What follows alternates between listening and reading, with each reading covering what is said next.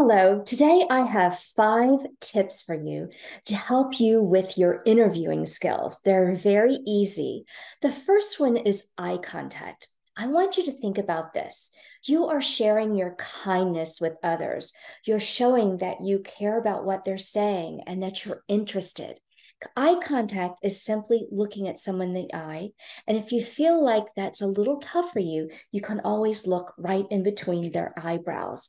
Eye contact is important because it also shows that we are confident and that we are a leader. Next is to initiate a handshake. A handshake is done with your right hand. You make web to web contact. You always stand for a handshake and you shake twice.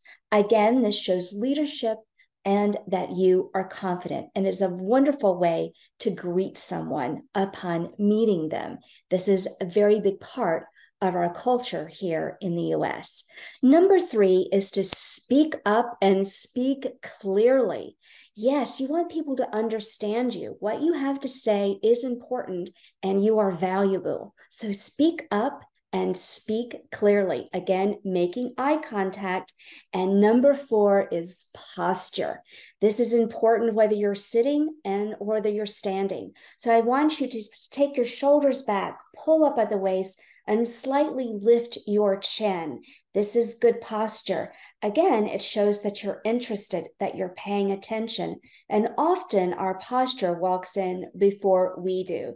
It shows that you're confident, that you're interested, and that you know that you are valuable. And then, of course, express gratitude during the interview. At the end of the interview, you can tell someone, "Thank you so much for your time. Thank you for meeting with me." And then once you're home or you're back in your office or close to your computer, send an email expressing your thanks. Again, to set yourself apart and take it up a level, hand write a thank you note.